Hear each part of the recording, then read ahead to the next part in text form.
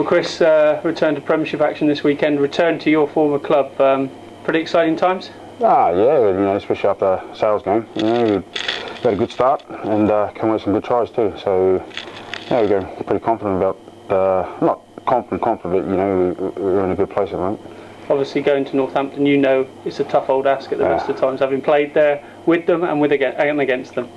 Yeah, it's a tough old ground, they've got a good fortress there, and they've got a good home record too. So, they had a good start against Gloucester. But it's going to be a tough old ground, and plus their supporters too. That's like a 24th man for them, because they're so vocal and so supportive. They get right behind your team.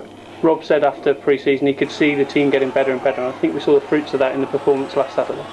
Yeah, the second half was, especially the first half was quite tight. But we battled, and the second half, and straight away we hit the ground running, scored a quick try, and then and we just build from that, and we're just building and building.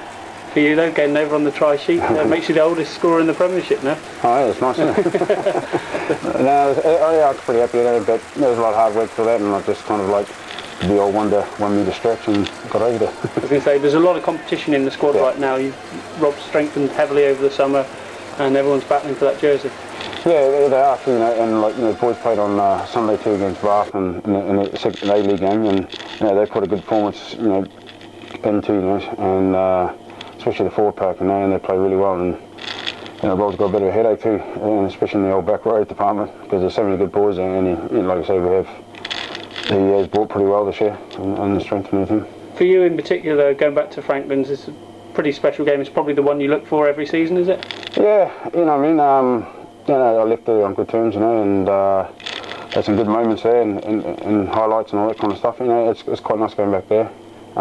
Any chance I could go back play, doesn't matter who I'm playing for. It's quite a good feeling. And this weekend, though, it's a chance, like you say, to build on last weekend against Sale.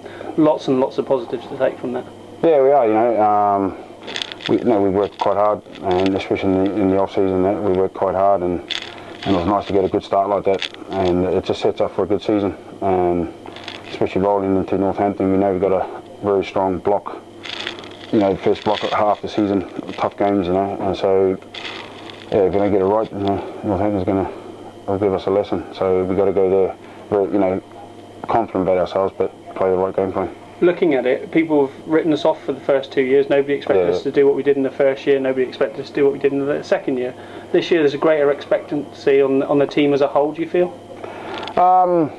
Yeah, probably all the critics and all that, and the media life, they're probably thinking that. But back here, we got our feet firm on the ground, because that's the old saying: the faster you got the ladder, the quicker you can come back down it again. So as long as we stay with our feet firm on the ground and keep working hard and getting better at what we do, we'll just keep pushing forward, and that's what we want to do. Thanks, Budgen.